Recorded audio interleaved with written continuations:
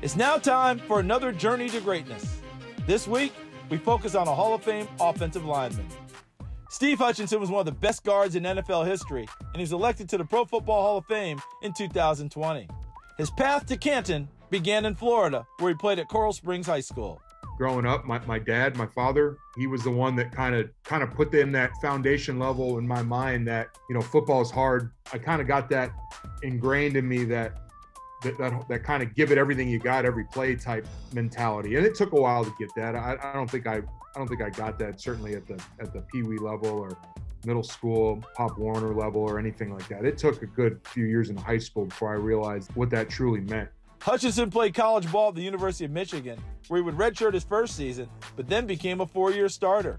He says the style of play and the quality of coaches in Ann Arbor gave him a great foundation to succeed at the highest level. One of the big reasons I went to Michigan is because that tradition was already there, and that was well known. I was fortunate enough to have great teammates, great coaches, great position coaches that instilled, it was just technique.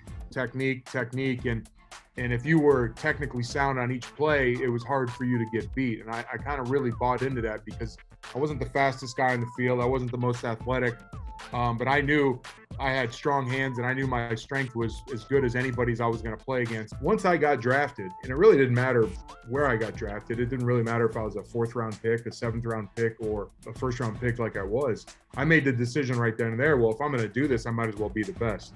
Hutchinson was a first-round pick by the Seattle Seahawks in 2001. In Seattle, he learned a lot from defensive lineman John Randall, who is also in the Hall of Fame and always set the tone in practice. He had one speed, and that speed just didn't show up on Sunday. That speed showed up on a walkthrough on Saturday. That speed showed up on a Wednesday practice. And I think for me, it was like a little bit of an awakening where I felt like, hey, if I can block this guy in practice consistently, I could do that against anybody on Sunday. Because honestly, John in year 13 and 14 I would take John over, just as much as the premier pass rushers inside in the league in their prime. Hutchinson played 5 years with the Seahawks and 6 with the Minnesota Vikings before spending his last season with the Tennessee Titans. He started in all 169 games he played in the NFL. He made 7 Pro Bowls and was a 5-time first-team All-Pro. Now that he's forever immortalized in Canton, he reflects fondly on the work he put in to be an all-time great. It was just a culmination of everything. It's kind of funny. As soon as that door knocked, my door was knocked on.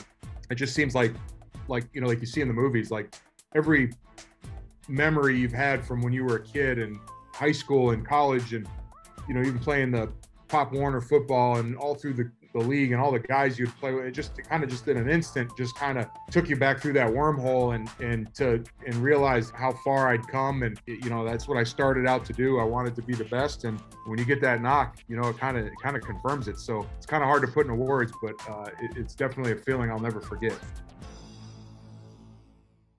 Thanks for visiting the Sports Stars of Tomorrow YouTube channel. Be sure to give this video a like and subscribe for more content.